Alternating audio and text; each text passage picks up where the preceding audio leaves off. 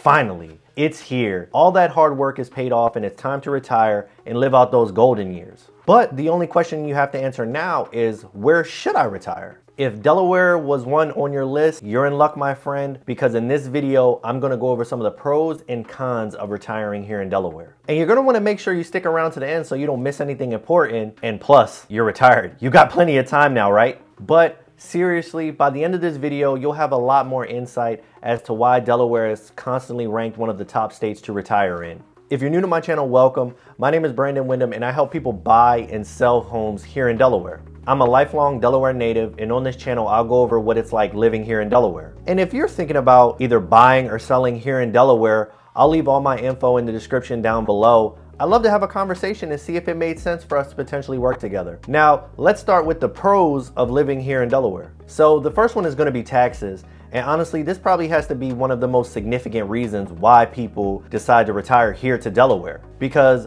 let's face it, you gotta keep Uncle Sam happy. What I mean by that is that the taxes here are significantly less, so Uncle Sam is gonna stay happy. The first main tax benefit is that Delaware doesn't have any sales tax. And if you've been watching me for a while, I know you're probably tired of hearing this, but what that means is that when you go to grab something on the shelf or wherever and it's $5, when you get to the register, it's still only gonna be $5. It's not gonna be $5.13, $5.12, $5.09, it's gonna be $5. So that's a great benefit that people enjoy here. I know I do.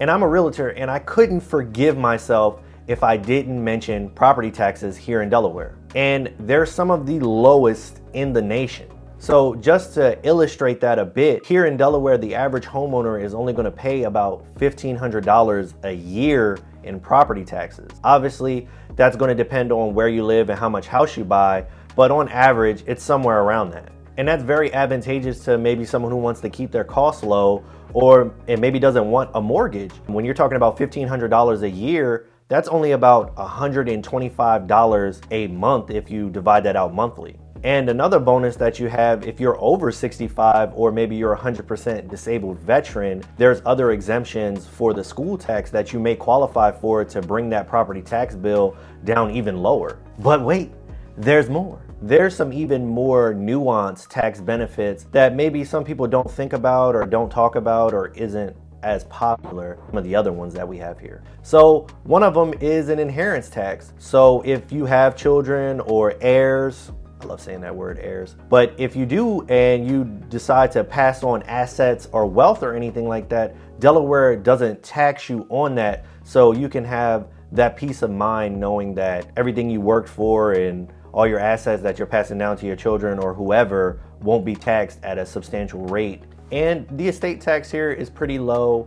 And Delaware also offers some exclusions and exemptions for Social Security benefits and pensions. Small disclaimer, I am a real estate agent, not a CPA or a tax professional. You're gonna wanna talk to one of them to make sure that you can make a well-informed decision on if retiring here to Delaware is gonna be the best decision for you or not. So another pro of living here is location, location, location. One of the first things I learned in real estate is location isn't everything, it's the only thing. So when you take that in mind, Delaware has a great central location. It's a great home base, so to speak. It's close to plenty of major cities such as Philly, Baltimore, DC, New York, or New Jersey. So the great thing about that is that you're going to get access to all those amenities that are in those bigger cities, but your local day-to-day life probably won't be burdened with some of the drawbacks that come with living in the larger cities. Such things as bumper-to-bumper traffic, higher cost of living, overcrowding, and just the overall stress that may come with that faster pace living in a large city. And if you're someone who has travel on that bucket list, this is great.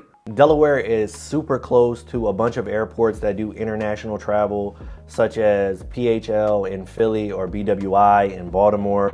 Delaware now actually has its own small airport in Newcastle that's serviced by Avelo Airlines. While they don't go to everywhere in the US or do any international travel, they go to a lot of the bigger destinations on the East Coast, such as Florida, the Carolinas, so on and so forth.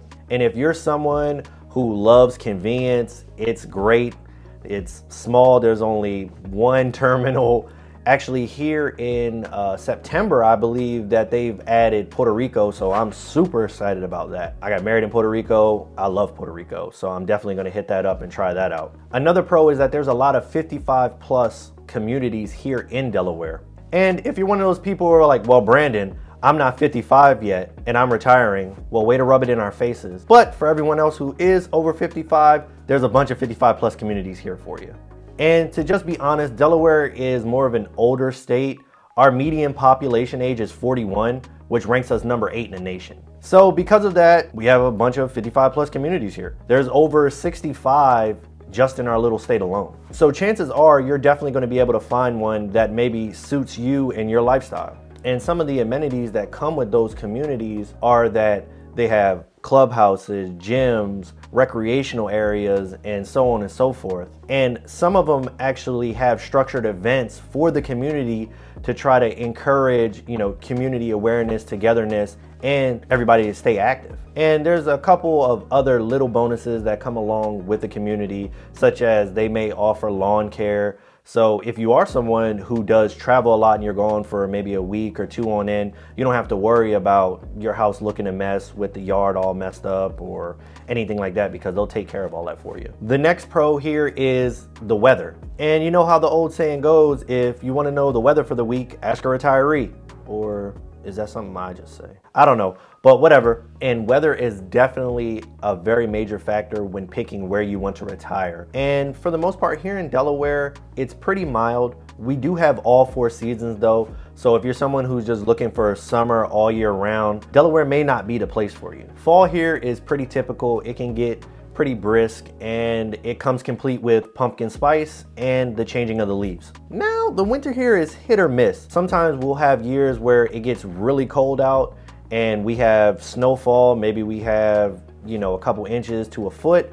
And then some years it gets cold and it just never snows. It's kind of 50-50 hit or miss. Sometimes in March there's a blizzard, and sometimes in March it's 60-70 degrees outside. The spring, again, pretty mild, just your average temps, 70s, 80s, with a bunch of rain and wind. But the summers here can feel a little bit hotter, because you know how the old saying goes, it's not the heat that gets you, it's the humidity. And here on the East Coast in Delaware, that is definitely a thing. The humidity gets very high here, so you definitely might want to bring some baby powder. And since we are on the coast and by water, there is risk for hurricanes or tropical storms. But it's actually really rare if we'll get a direct hit here in Delaware. Usually we get the tail end of storms, so you can expect, just heavier rainfall and some stronger winds than what would be normal when those do come around. Another big pro, of course, this wouldn't be a video about Delaware if I didn't talk about the beaches. It's one of our main reasons for tourism in the States, and one of the factors that draw people here year after year. The state takes a lot of pride in the cleanliness of our beaches and just our beaches in general. They consistently rank very high in the top beaches in the area. But something I think that people don't talk enough about is our state parks. We actually have 17 throughout the entire state, and each have their own little unique feel and attractions, such as Go Ape Adventure Park in Lum's Pond there in Newcastle County. Or if maybe you don't want to go to the beach, you can go to Cape Henlopen, which has a little miniature beach there that's usually a little less crowded than the major ones. Or if you're someone who loves the outdoors and you want to stay active and healthy, and you're tired of walking on the treadmills at that boring old gym, almost all of the state parks have some sort of nature trail that you can either walk on or bike or hike. Now, I would be doing you a disservice if I just sat up here and said, hey, that's the end of the video. Nothing wrong with Delaware. It doesn't have any problems whatsoever. Have a great day. But truth is that there's pros and cons to everything, even here in Delaware. So let's talk about them. So the first one here is definitely a lack of public transportation. I'm not going to sugarcoat it for you. It is not great here in Delaware. There's a bunch of limited hours and routes. So if you do move to Delaware or decide to retire here, you're definitely going to need a car. So if you're in the northernmost part of the state where it's a little bit more urban, it's not as bad, but it's a far cry from some of our surrounding states with the bigger cities. And as you get further down to more rural parts, maybe in Kent or Sussex County, it's almost non-existent. So if you're someone who's used to having everything in walking distance or just being able to hop on the bus or subway to get to where you need to go, Delaware is definitely going to take a bit of adjusting to, just because our public transportation isn't up to those standards, at least not yet. So another con is access to healthcare, and this one is a bit tricky because we have a major hospital, at least one major hospital, if not more, in every county.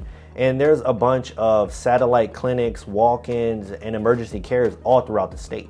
So it's not as hard as finding a clinic so much as it is getting seen, with all the shortages in healthcare because of the last couple of years and just the pure demand, because like I said earlier, Delaware is an older state, and as you get older you tend to take a bit of more of a concern and look at your health, so you have a little bit more doctor's appointments and you might need to see the doctor more often. And because of that, some of the waits to actually see a doctor can get pretty lengthy.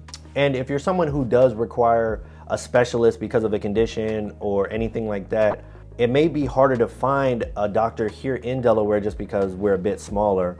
But because of our central location, our neighboring states I'm sure will have one, and it won't take you long to get there. So this next one is going to be a two-parter. It's going to be overcrowding and home prices. So honestly, this probably shouldn't come as a surprise. With Delaware being consistently ranked one of the top places to retire and live, we're seeing a lot of influx here. People have been deciding to retire and relocate here to Delaware by the boatload. And because of that influx of people, that comes with its own set of growing pains, and Delaware is no stranger to them. So Delaware is starting to feel that stress on the roadways and some of its public facilities, just because the infrastructure hasn't been able to catch up with the huge demand that is all the people moving here. And with all those people moving here, it kind of leads up to that second con, which is home prices. Now, we all know simple economics. When demand is high and supply is low, price is definitely going to rise. Now with the shortages and demand, we're seeing home prices increase. Now, while it's a lot lower than our surrounding states, it's still a little bit quicker than people are used to.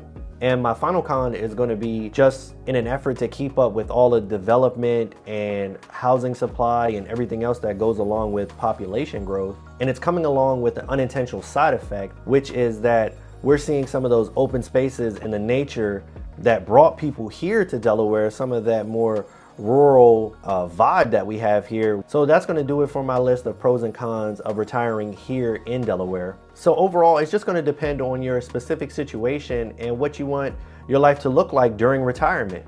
But if you like this video and you want to see more content like this, feel free to watch this video I linked right here.